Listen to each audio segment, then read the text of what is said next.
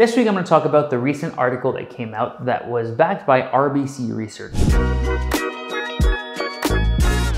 I had just about everybody send it to me and they said, LJ, prices are going to decrease by 15 to 20%. Look, the news is saying it. What are we going to do?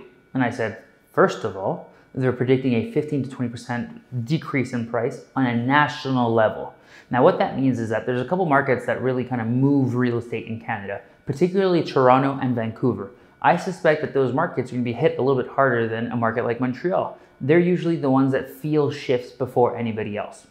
Secondly, Montreal was really kind of climbing up the ranks. We were trying to catch up to what our valuation should be like, but had not been like previously. I think that in Montreal, we'll probably see maybe a 5 to 10 price correction. And what this means is that in a worst case scenario, in my prediction, we're going to get back to January 2022 prices. Okay? That means that we're simply going to eliminate the gains that we had in the first half of this year over the last 6 months. Is that really that bad? Probably not. Most people buying real estate should be buying for a long term. I tell people that you should be planning on staying in a property for at least 5 years in order to really be in the money and get the gains from it.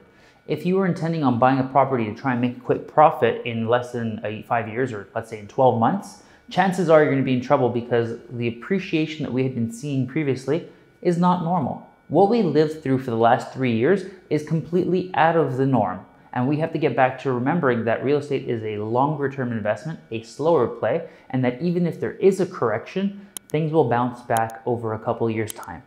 Remember that next time you read an article that sounds very scary.